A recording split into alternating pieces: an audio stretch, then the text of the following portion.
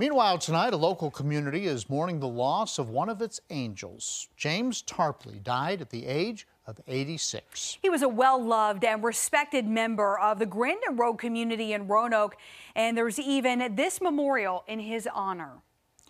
Grandin Village posted a picture on Facebook just hours ago saying in part, quote, "We are grateful for everything you have taught us about kindness, hard work, stewardship, and how to love thy neighbor with a generous spirit." 10 News reporter Lindsay Kennett talked with those closest to him this afternoon. So, Lindsay, what kind of impact did he have? This Angel of Grandin was truly loved by everyone here. You can see that there is a memorial here for him near this mural that was painted a few weeks ago. It's just been growing all day. There are some flowers, a note, and a candle in his honor. An empty chair sits inside the 7-Eleven in Grandin Village. It belonged to James Tarpley, who'd stop by the store a few times a day to visit his friend of over 30 years, Susan Lipes. I've known him for so long. Whenever I've had to work midnight, James was there. He came and hung out with me the whole time.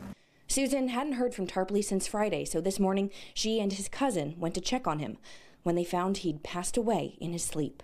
Oh, I cried. It's very, very, very hard. Trying not to cry again. It's been a very hard morning. Not only has James been a part of my life since I've done the business, he's been a part of my grandchildren's lives. People tell me that Tarpley would help anyone. He'd do yard work around the neighborhood, clean out flooded basements, pay for people's rent and funerals, and he even helped stop a bank robber back in 2004.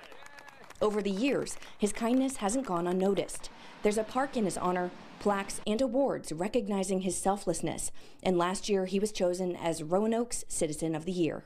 He genuinely loved that community over there, and he was a special person, had a great heart, and we're going to miss him. While his chair will stay empty. I'll miss him at the playground. I'll miss, him popping in the store. So, yeah, it'll be empty without him. His stories will fill the hearts of his community. Yep. Very, very good man. He meant the world to me. A funeral for Tarpley is in the works for this Saturday, the same day as the last Chillage Fest of the season. Now, his friends tell me that it's going to be tough to have that without him, but it'll be a great chance for them to come together and celebrate his life. Live in Roanoke, I'm Lindsay Kennett, 10 News, working for you.